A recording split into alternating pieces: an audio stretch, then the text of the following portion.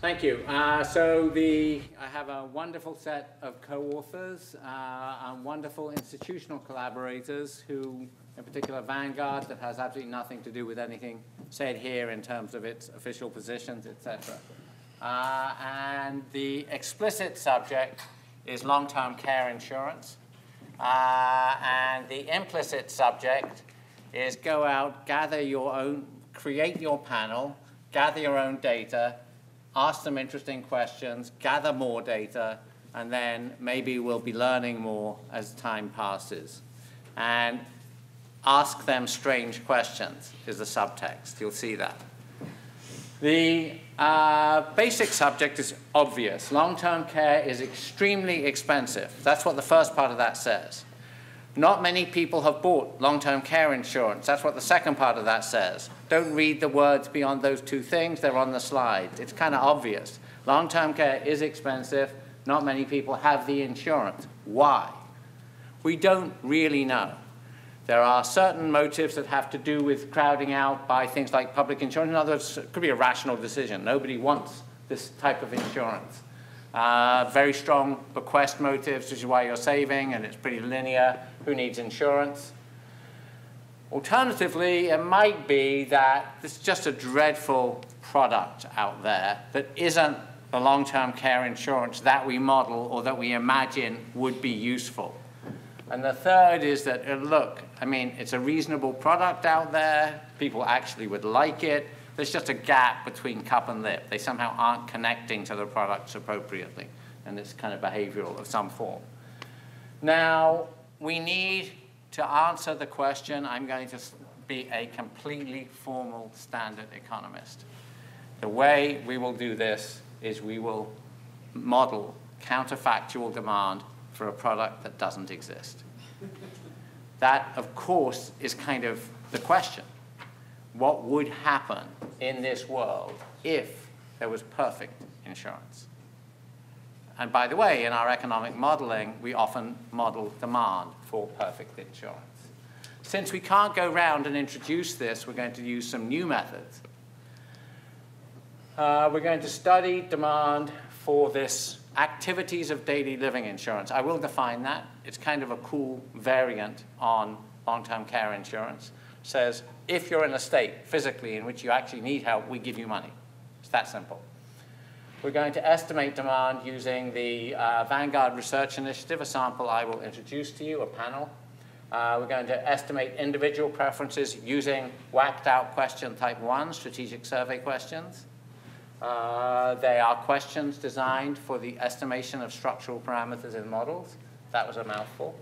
Then we're going to ask people as well. We're going to develop a model that's standard. We're going to find there is high demand for this product. In our model, there's just no question. The motivations seem to be lining up to, yes, long-term care is a big risk. Yes, I should be insuring it. There's just no way the models say anything different.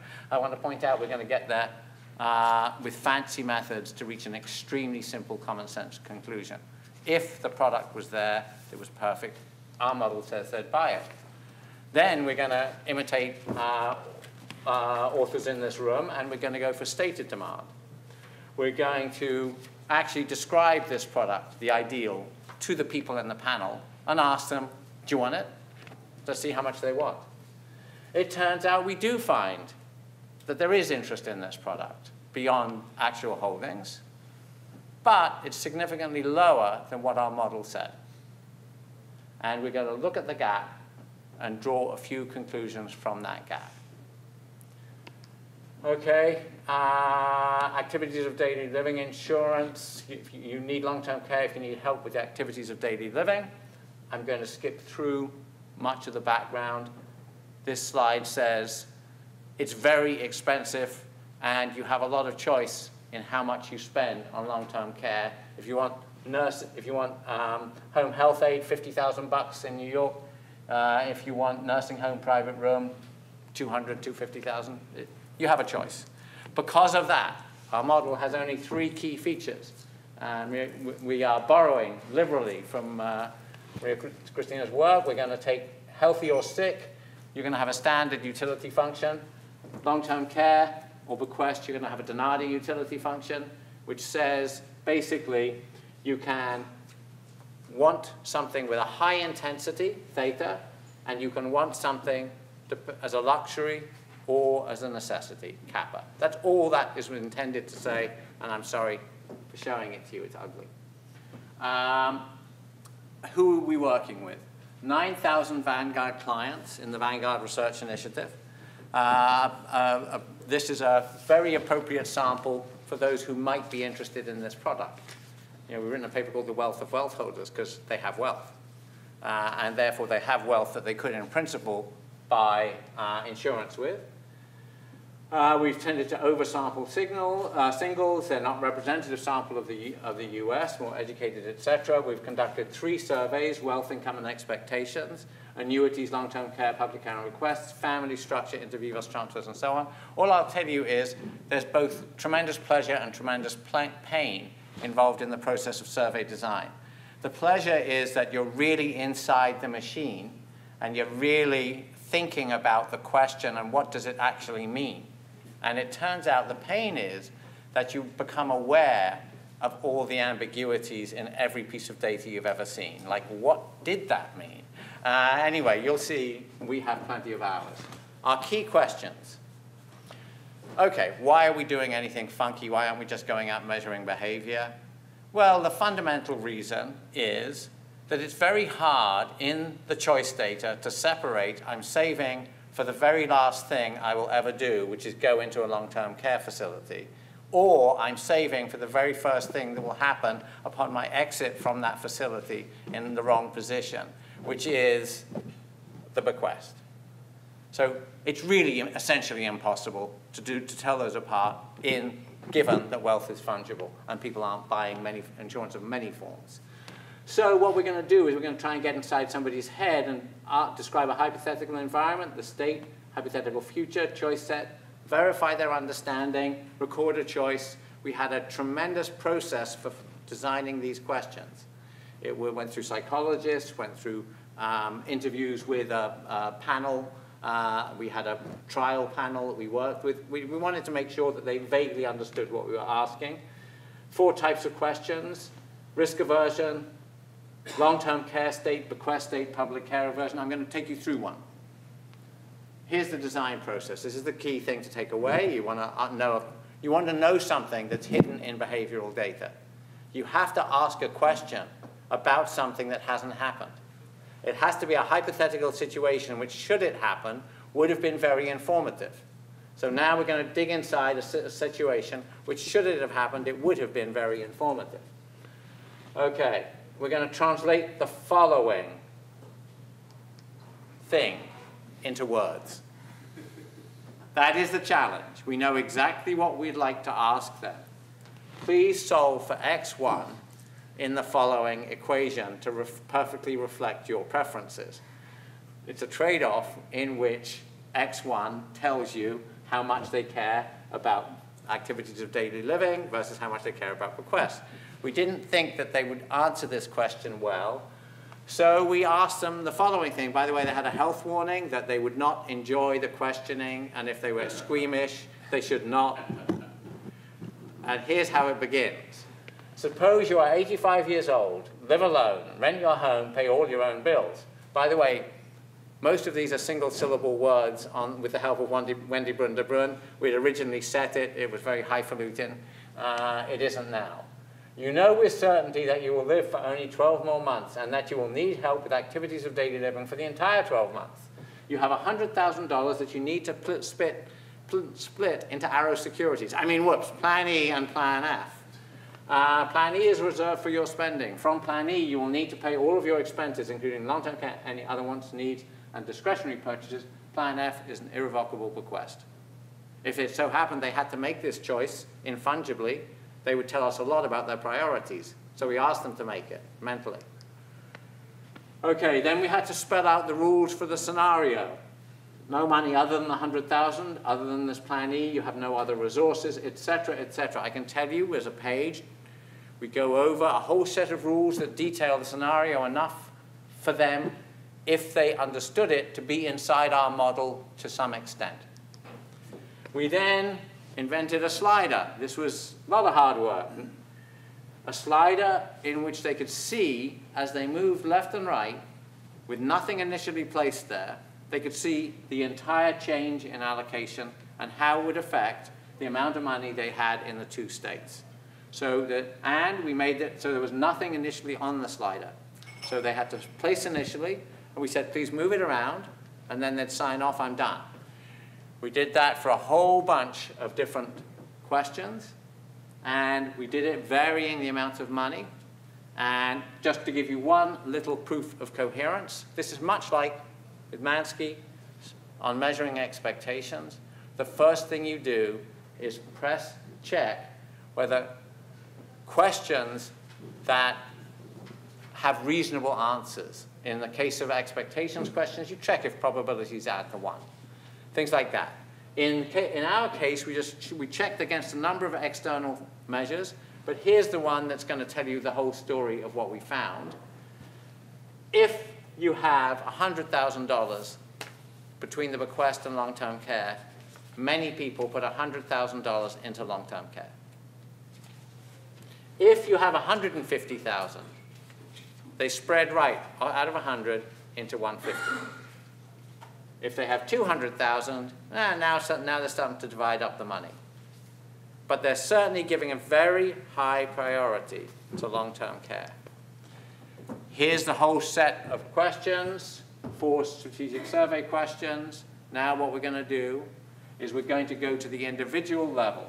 We're going to assume an additive response error and derive the likelihood function. And what we're doing now is estimating preference parameters for every single panel member.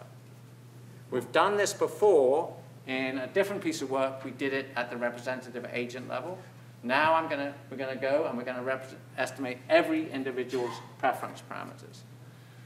We're then going to take those preference parameters through their demand, very standard way, how much of activities of daily living insurance should they buy. Now, what is activities of daily living insurance? It's an arrow security that pays out in the state when you need help with activities of daily living. There's really no other economic way of defining what long-term care need is. It's something contingent on a health state that you've hit. In that health state, you have some other needs. Those other needs call for expenses. We're going to deliver you money in the state in which you need expenses, and we're not going to tell you what to do with it. We're not going to tell you get a home health aid or move to a facility. You could pay your family if you wish to. You can do anything you wish. Just insurance for that state. No default risk and inflation protected. When we do the estimation, it is no surprise to find that 66% of our sample would ask for this product. It seems so ideal given their statement of risk, even though there's high heterogeneity and not everybody wants it. 66% say yes. We have a single question, yes, no, about the panel. Do they hold private long-term care insurance? 22% hold any. So 66% we think should want it. 22% actually own it. And there's totally evident reasons in their preference parameters for the distinction. Risk aversion levels, how much they hate public care, all the parameters in the model that should matter, they matter. And I just want to point out that this is a very robust statement.